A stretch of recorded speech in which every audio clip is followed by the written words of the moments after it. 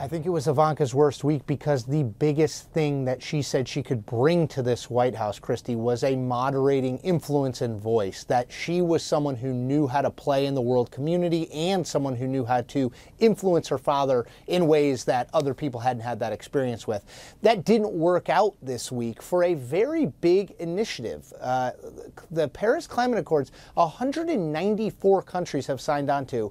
The United States now joins Syria and Nicaragua, who is not signed onto it because they think the conditions are too lenient, as the only 3 countries that haven't. So this puts the U.S. in a very different place from the rest of the world.